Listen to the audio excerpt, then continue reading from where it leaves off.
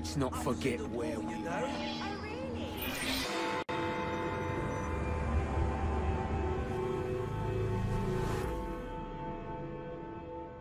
How nice to see you again, Mr. Dickens. Is it time for another of the Ghost Club stories? As a matter of fact, yes. Follow me. Number 50, Berkeley Square. 4 stories high and branded, beware all those who enter.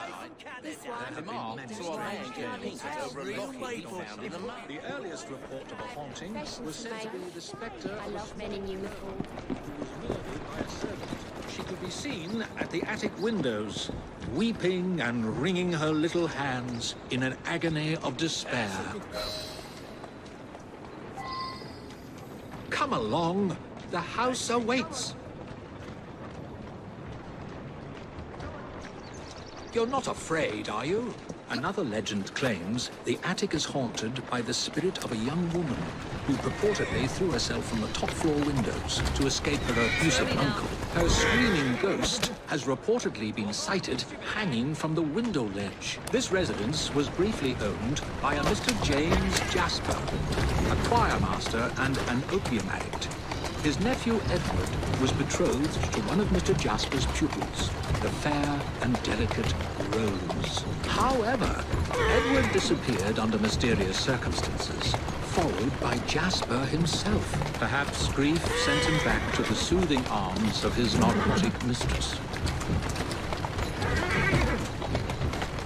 Go on.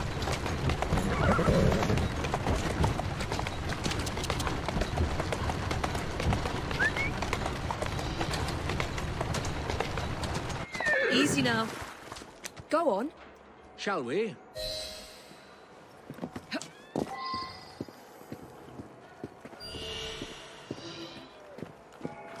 Though this house is vacant, some say it comes alive at night with screams of terror, ringing bells and slamming shutters.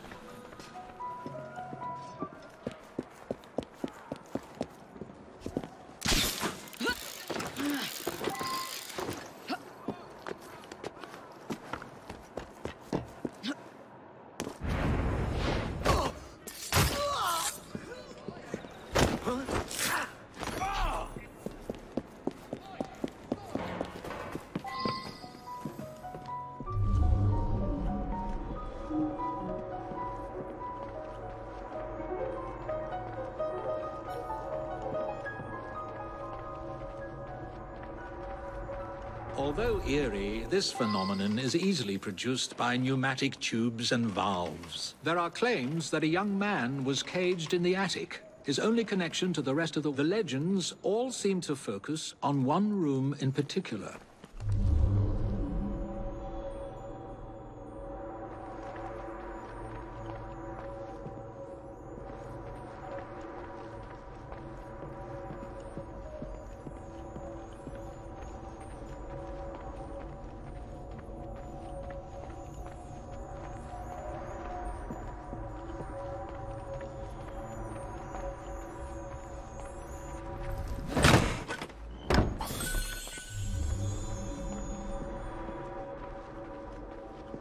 A sudden draft.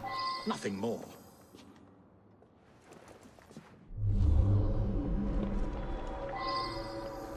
My word. Perhaps I shall wait here while you investigate the source of that laughter, which is not at all unsettling.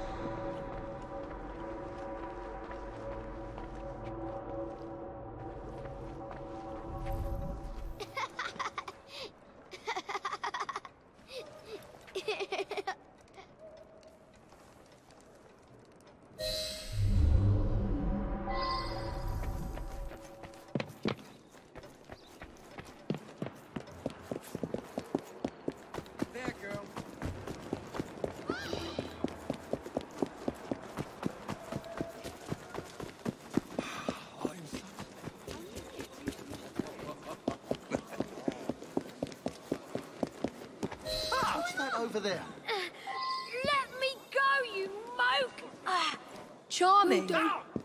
Now tell me, why were you at that house? What's it to you? Out with it. Right.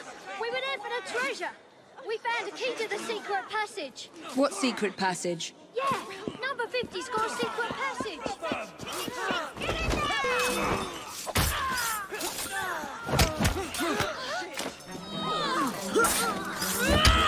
You had your just an old man.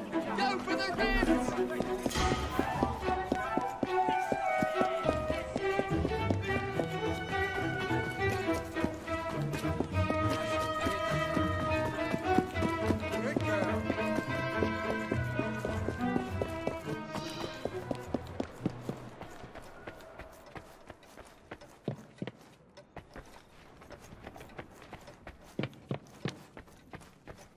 I've found a lock, but I haven't located the key. It's here.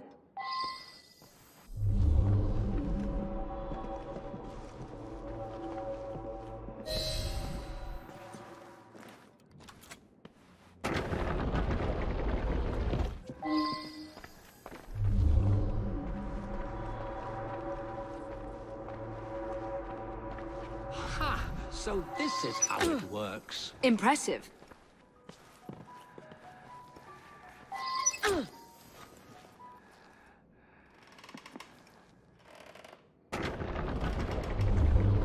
Get out of my house! Stand back, Charles. There was no one whose love for Rosa came near to equaling mine. It should have been enough to keep my beloved nephew away. My poor Ned. Forgive. I didn't...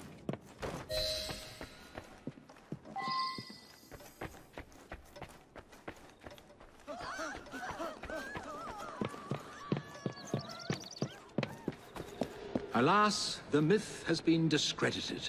There was no ghost in Berkeley Square, just a wretched soul, driven to murder and madness by guilt and intoxication. I think this is the makings of a rather fine novel. I wonder if I've got one left in me.